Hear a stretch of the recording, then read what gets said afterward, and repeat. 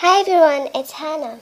Last week I found an old plank in a mysterious forest. Its title is Strange. It said that a king was ruling a very large country. One day this king wanted to take a long trip, but his feet swollen during previous trips due to the rough road.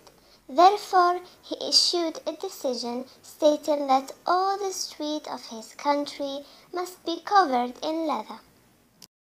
But his smart advisor thought very well and suggested that he only needs to put a piece of leather under the king's feet.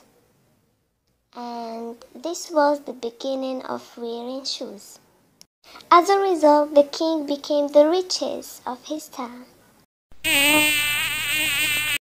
Thanks for watching. See you soon. Bye.